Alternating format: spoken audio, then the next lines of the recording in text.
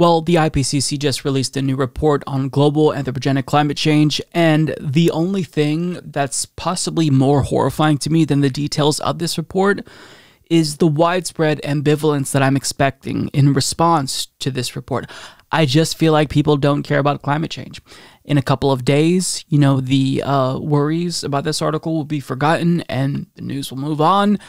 And even if people cared about climate change, I think that it still wouldn't necessarily matter because our lawmakers just haven't addressed this issue with the urgency needed to stop catastrophic levels of climate change, assuming they've addressed this at all. And what this report spells out essentially is doom for the future of the human race, if there's even going to be a future for the human race at all.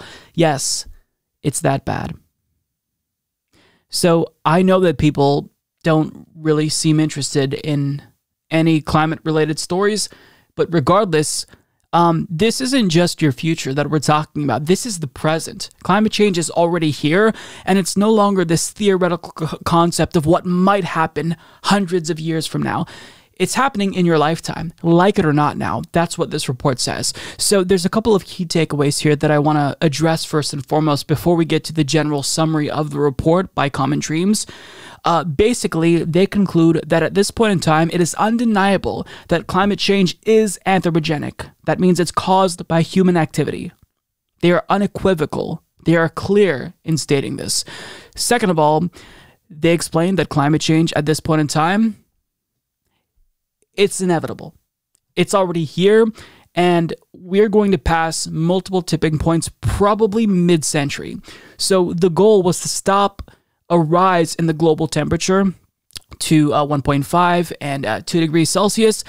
That's going to happen like it or not. Like, even if we do everything in our power now to stop that, we're already going to pass that tipping point, and by the end of the century, we may hit 4.4 degrees Celsius, compared to pre-industrial levels. So, like it or not, we're fucked, and the UN Secretary General is describing the findings of this report as a code red for humanity, which I think is appropriate considering we're talking about entire countries being underwater within this century. And furthermore, climate change is occurring faster than scientists had previously anticipated. But I mean, if what may or may not happen towards the end of the century doesn't give you the wake-up call that you need, we'll talk about what's expected to happen in the next couple of decades in your lifetime, if you're a millennial or a zoomer. But first, I want to give you a general breakdown of what's in this report. So as Jake Johnson of Common Dreams explains, a panel of leading scientists convened by the United Nations issued a comprehensive report Monday that contains a stark warning for humanity. The climate crisis is here, some of its most destructive consequences are now inevitable, and only massive and speedy reductions in greenhouse gas emissions can limit the coming disaster. Assembled by the Intergovernmental Panel on Climate Change, a team of more than 200 scientists, the new report represents a sweeping analysis of thousands of studies published over the past 8 years as people the world over have suffered record-shattering temperatures and deadly extreme weather, from catastrophic wildfires to monsoon rains to extreme drought. The result of the scientists' work is a startling assessment of the extent to which human activity, particularly the burning of fossil fuels, has altered the climate, producing unprecedented planetary warming, glacial melting, sea level rise, and other changes that are wreaking havoc in every region of the globe, wiping out entire towns, imperiling biodiverse ecosystems such as the Great Barrier Reef and the Amazon rainforest, and endangering densely populated swaths of the world. Many of the changes observed in the climate are unprecedented in thousands, if not hundreds of thousands of years, and some of the changes already set in motion, such as continued sea level rise, are irreversible over hundreds to thousands of years, reads the report, which was approved by 195 member nations of the IPCC. Now, what the report does is it lays out 5 different models for climate change and what we can expect. The issue, however, is that even in the most charitable model to humanity, even in the most rosy picture, some things are just inevitable. There will be catastrophic levels of climate change even if we do everything that we need to do right now. For example, the global sea level is going to continue to rise. It already rose 8 inches over the last 100 plus years. And if it continues, or I should say, when it continues in the next couple of decades, we're going to see a lot of devastation. This isn't something that's in the distant future. This is something that millennials and Zoomers will see in their lifetimes. Now, before the IPCC report was released, the YouTube channel asapSCIENCE did a really great video explaining what we can expect when it comes to climate change in the next 20 to 30 years. So in 30 years, cities that house almost 200 million people will be underwater. Many cities will be underwater. This includes Ho Chi Minh City in Vietnam, Alexandria in Egypt, Mumbai in India. And I want to be clear, we're not talking about the end of the century. We're talking about by 2050. You're going to be alive to see this. You're going to be alive to see Mumbai be underwater. Also, portions of Jakarta in Indonesia will be submerged.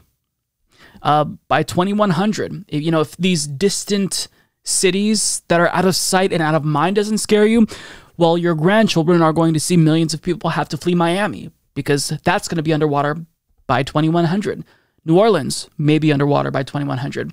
And on top of that, cities that are lucky enough to not be submerged underwater entirely due to a global increase in the sea level, well, they still might be uninhabitable due to fatally high temperatures. I'm talking about Dubai. I'm talking about Abu Dhabi, Shanghai, China. And scientists can basically just tell us point blank what will happen, but there's no way they can possibly anticipate the political ramifications of climate change.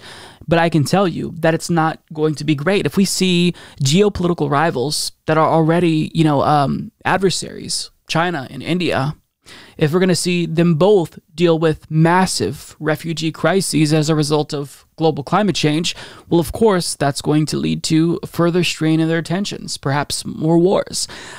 If people around the globe are having to migrate in large numbers due to the area that they live in being uninhabitable, large portions of the Middle East by 2100, this is going to fuel a global refugee crisis that will undeniably lead to anti-immigration rhetoric. Fascism will be on the rise. More politically extreme ideologies will become popular as a result of this. Water will become the primary resource that wars are fought over as opposed to oil. And on top of that, climate change is undoubtedly going to disrupt the global food supply and lead to nationwide shortages, which means that we're going to see hoarding and panic buying become common phenomenons and not just something that we see occasionally as a result of, an unprecedented pandemic. And again, I want to be really clear that this is something that you have to look forward to in your lifetime if you're a millennial or you're a Zoomer. By the time we're as old as the politicians that are in power right now who are choosing not to act, this is what we can expect. And if you think that all of this is really unlikely, take a look at the wildfires that are happening in Greece, or the wildfires that are an annual occurrence in the Pacific Northwest. We just had a mass casualty heat wave in the Pacific Northwest, where we had record-breaking heat waves. It's not just that climate change is going to get really bad in the future. It's already bad. But what the IPCC report ultimately is telling us is that what we have left in our control is how bad we're going to allow it to be. It's going to be bad. It's going to be catastrophic. So if you don't care now, you're going to have to care very, very shortly. But how bad are we as a species going to allow it to become? Unfortunately, the pessimist in me says we're going to let it get really bad. And, we're not going to pay attention until we're forced to pay attention, right? As long as we have these distractions, as long as we can entertain ourselves with, stories that are about celebrities and drama, then we'll try to tune out climate change. But climate change is knocking on our doors, and it's getting harder and harder to ignore. So I don't know what's left to say. The future is very, very bleak, and, this is no longer some distant thing where, we have to feel sorry for our grandchildren and great-grandchildren. If you're alive today, if you're old enough to watch this video, if you're a millennial, if you're a Zoomer, you get to look forward to absolute misery and chaos in 20 and 30 years. Like, it's already bad now, it's going to get a lot worse. So if we choose to act, even if we do everything in our power to stop climate change, it's still not going to be enough. Climate change will be catastrophic. But minimizing the destruction is still in our control. The only question is whether or not we're going to take it seriously. And the answer is probably no.